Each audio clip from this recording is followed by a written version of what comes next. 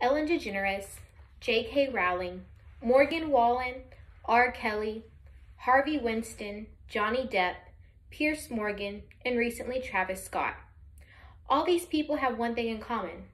They've been canceled, or they're currently being canceled at this moment. The rise of cancel culture and the idea of canceling someone coincides with a familiar pattern.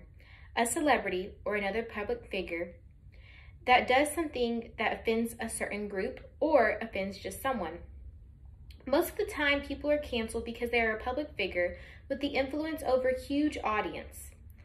And at times, they have said something that could personally harm a person, a group in particular, or even a community. For example, many of those that have been canceled have received public backlash following accusations of violence, sexist, racist, homophobic, or transphobic activities or comments. In this debate, I will bring up my stance that cancel culture has been a benefit to American society. My supporting points being that it makes one aware of issues, makes us more woke, holds others accountable, and gives smaller groups of people a voice.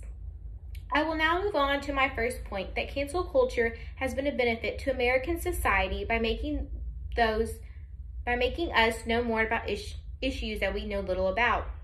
Society today, we begin to reassess our identities. We also question where we belong, what we believe, and together as a group. It's terms like #MeToo and woke, and even fake news that have a major following today. Those are words today that we never thought we would ever hear. But they made a statement. According to Daryl McCain in his article, America's Great Awakening, published by the Current magazine in July 2021, he states, overall, 44% of Americans say that they have heard at least a fair amount about the phrase, including 22% have heard about a fair deal or what the issue may hold. These statistics are given proof that society is conforming and willing to change for the sake of it. But you might be wondering, what are these topics that we can gain knowledge from? What is their importance of today? According to Kelly Sadler in her article, Top 10 Recent Examples of Cancel Culture, published by the Washington Times in February 2021, she states, the #MeToo Twitter campaign, the Black Lives Matter movement, social media issues, and gender identity have all been included in elements of cancel culture. Although we may think these issues have little significance, they have impacted our younger generations. In society today, we are constantly learning, growing, and finding out whether or not we want to be a part of certain things, or if we conform into a group. With that in mind, we are supposed to be optimistic and non-discriminatory. How many of you here are just like that? This brings me to my second point, that cancel culture has been a benefit to American society by holding people accountable, especially people that have a huge influence over a small or large group of people.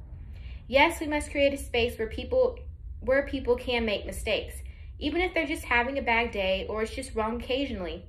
I'm pretty sure everyone in this room has done something to offend someone, but we spent time, we held ourselves accountable, we reflected, and we were respectful afterwards.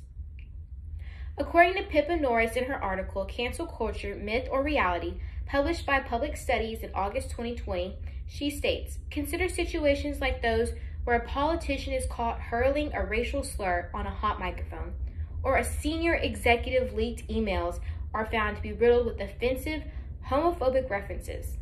While it's certainly possible that these incidents are completely out of character for them, what does it show who they are? It reflects on what kind of person they truly are. It shows not only you, but it shows everybody else. Shouldn't the same rules apply in all circumstances like this? Cancel culture's main top priority is holding others accountable. According to Dana Brownlee in her article, is cancel culture really just long overdue accountability for the privilege?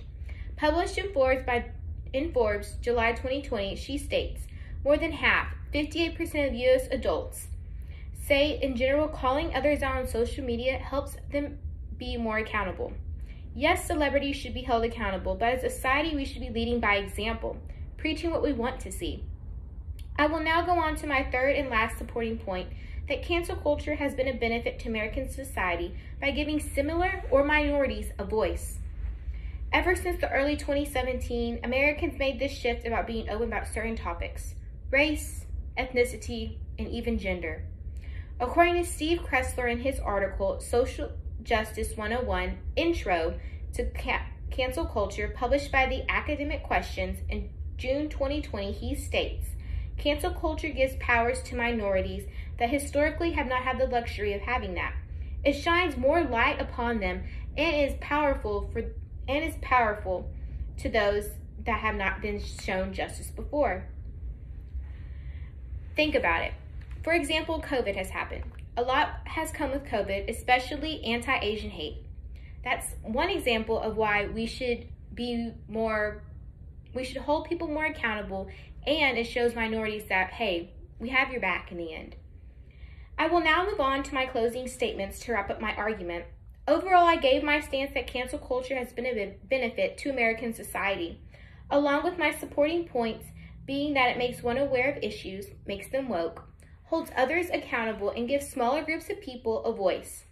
Shouldn't we as an American society, as a whole, be holding each other accountable, helping us grow and know more about issues today? If your answer is yes, why not consider cancel culture? Thank you.